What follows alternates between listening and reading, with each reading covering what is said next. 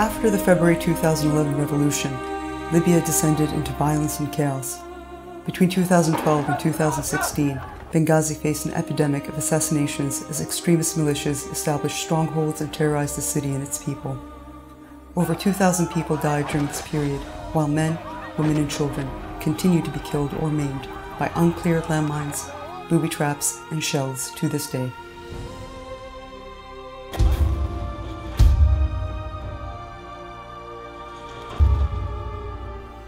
It took 3 years to remove domestic and international armed groups, but the battle to free the city inevitably took a heavy toll on the people of Benghazi.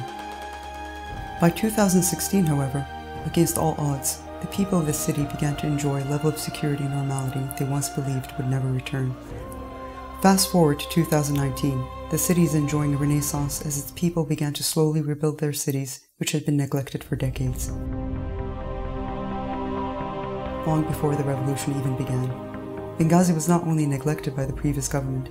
Today this region is neglected by the international community, and the story of its struggle and recovery is rarely the subject of mainstream media discussion, let alone aid. Few talk about the million Libyans from all over the country who were compelled to seek refuge abroad, namely in Jordan, Egypt, Tunisia, and Turkey. For those who could not migrate to other countries, approximately 500,000 Libyans became internally displaced. For all Libyans abroad displaced or still in their cities and towns, the consequences of conflict have been devastating. In any conflict zone, women and girls are the most vulnerable to war and extremism. At the same time, women and girls are the foundation of society and are paramount to its healing. My name is Aya Burwela. I am the founder of Code on the Road, and I am from Benghazi, Libya.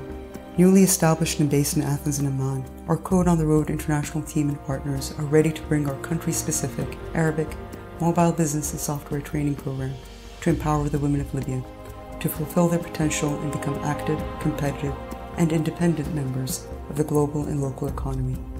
We brought our program to Jordan and Greece, and today we want the chance to expand it to Libya. Conflict interrupts the education of women, men, and children all over the world every single day, compounding the injustice and trauma they already suffer.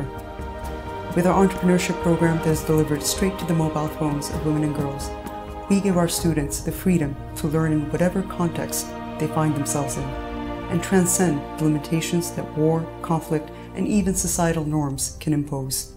When you cast your vote for women, you cast your vote for everyone.